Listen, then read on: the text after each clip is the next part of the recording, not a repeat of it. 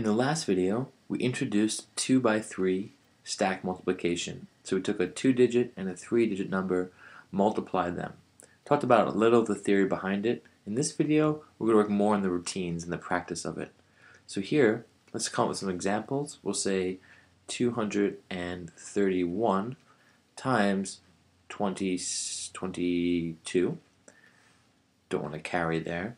And then we'll make it a little bit tougher. We'll try 764 times 5, and then we'll finish up times 55, and then we'll finish off with 999 times 99. So here's the process of how it works. We start with our first digit and multiply it by the 3 digits above. So 2 times 1 is 2, 2 times 3 is 6, and 2 times 2 is 4. And then we move on to the next digit. So now, this is 20, so we're starting with 20, so 20 times 1 will give us a 2 here. But you might want to put a 0 here as a placeholder so you don't accidentally put the 2 here. And think about it, that would make sense, right? 20 times 1, how could that give you just a 2 over here? That would mean 20 times 1 is just 2, and that's too small. So 20 times 3 is, or 2 times 3 is 6, and 2 times 2 is 4. Add them up. Right, and we get 5,082. The next problem, we start with this 5 right here, right? Multiply by the 4, the 6, and the 7. So 5 times 4 is 20. 0 and a 2 from the 20 goes here. 5 times 6 is 30, plus 2 is 32. 2 here. And this 3 goes in the hundreds place because, again, 5 times 60 is 300. And we're adding 2 tens, so it's 320. 3 goes in the hundreds place. So now 5 times 7 is 35, plus 3, 38. And now before we move on, I'm going to cross these two out. I might need to carry some other digits, and I don't want to confuse them with what I was carrying before. And I put a 0 here as a placeholder, because now I'm starting with 50 times 4, which is 200. But we can think of it as 5 times 4 is 0 tens, right? And 2 hundredths. So now the places are all shifting. 5 times 4 is 20, 0 and 2. 5 times 6 is 30, plus 2, 2 and 3.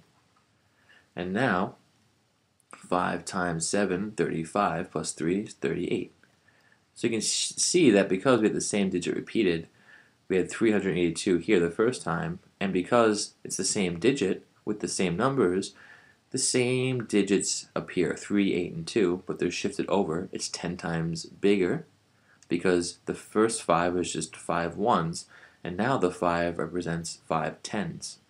So next, we add up these pieces, add them all together, and we get 0, 2, 10, 11, 12, and then 4. And one more to go. Here, we're multiplying 9s, all 9s, so we should see some kind of shifting pattern. 9 times 9 is 81.